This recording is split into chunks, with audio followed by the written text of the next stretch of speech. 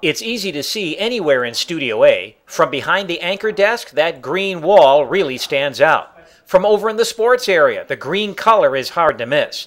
During the weather segment, there I am talking to the camera and pointing to nothing. At least that's what it looks like. But appearances can be deceiving. I'm Fox 6 Chief Meteorologist Vince Condella. Welcome back to Studio A for another edition of Behind the Scenes at Fox 6. If you're probably wondering why I do the weather in front of a giant green wall, the idea is to make the maps larger and easier to see. When I create maps, or when we bring down weather data, they show up on a very small screen. If I were to show this screen on television, it just wouldn't show up very well. So instead, the giant green wall, which also goes by the technical name chroma key, or sometimes it's called the green screen, allows us to take a smaller image like this and enlarge it to the size of the wall, so it makes it much easier for you, the viewer, to see. Let me show you a little bit of the trick here to working in chroma key.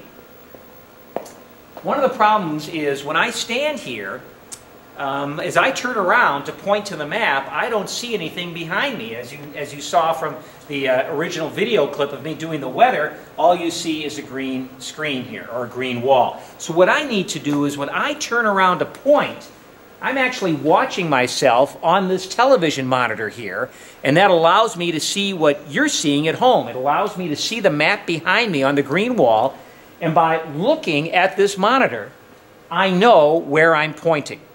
Now, here's the trick. If I'm pointing to something at the bottom of the screen, it's pretty easy for me to, if I'm keeping my eye on that television monitor, by the way, I have another one right over here on this side as well. If I'm keeping my eye on the television monitor and pointing to something at the bottom of the screen, it's pretty easy for me to bend down like this and keep my head looking up like this at the TV screen, and that looks kind of weird. So it's important that when I look at these monitors, that I always point my head in the direction to which my hand is pointing. That way you as a viewer will be guided towards my hand and what I am actually pointing to.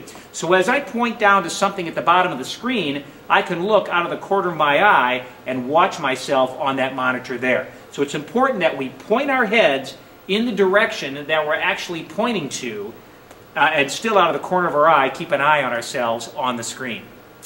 Another thing to point out is, as I look at the television camera here, you'll also notice that I can see myself on this right here, as well as this screen right down here. So I can actually watch myself in 3 different areas, straight ahead at the camera, or on one side or the other with the television monitors. So there is a little bit of a trick to this.